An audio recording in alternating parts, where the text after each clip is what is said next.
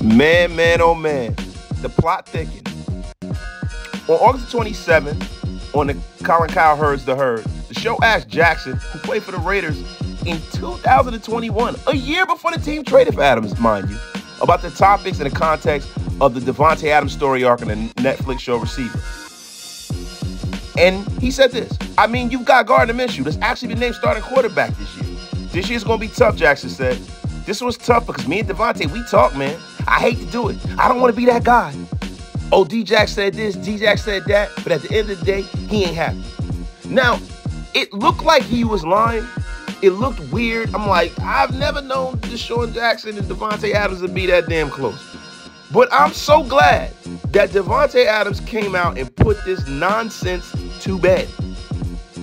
Today, listen right here. 3 or 4 times in my life, and I never had a conversation with him ever, and I put that on my kids. I've never spoken to him about anything.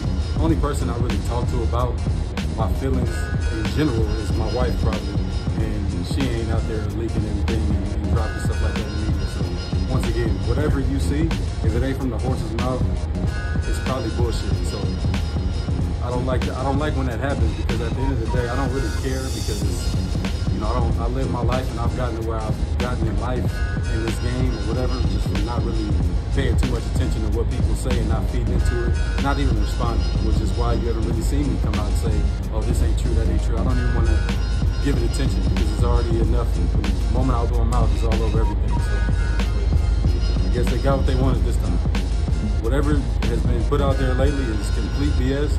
I've never talked to DeSean Jackson about one thing, so I don't know why. You know, I didn't see the interview, so I don't even want to say, I don't know if that is a real quote that came out or how that played out. But in terms of me being upset or not being happy in this organization, it's just a bunch of BS that's just meant to throw everybody off and get, you know, clickbait. Everybody want to see what Davante Adams got to say, and, you know, he's pissed off in Vegas. If I was pissed off, I mean, I wouldn't be here right now. Like I said, back at my camp, and I want to think somebody here might interview me.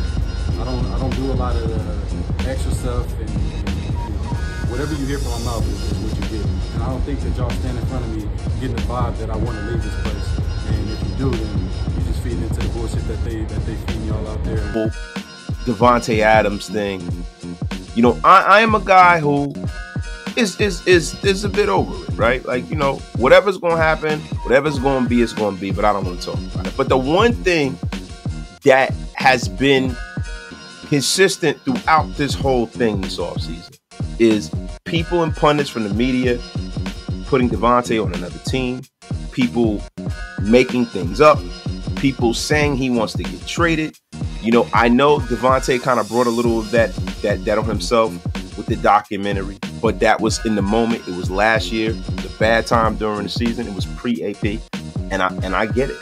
Jimmy Garoppolo's throwing worm burners and hospital balls. I get it. But at this point, the man has been consistently telling you that he's going to stay with the Raiders. He's with the Raiders. He's not looking to get traded, right? So at this point, I think it's more likely that if the Raiders season doesn't go a certain way, that the Raiders would cut bait with Davante Adams before he'd ask for a trade. It's looking that way to me. And also, listen, I think Davante Adams has a certain amount of athletic arrogance. I think he feels like he's the best player on the planet at his position. I feels like he feels like he's a difference maker. And I think that he feels like if he's on the football field, he's going to will this team to win. And I love that. But the thing that has kind of baffled me in all of this is why people in the media have to find some way to put Davante Adams on another team.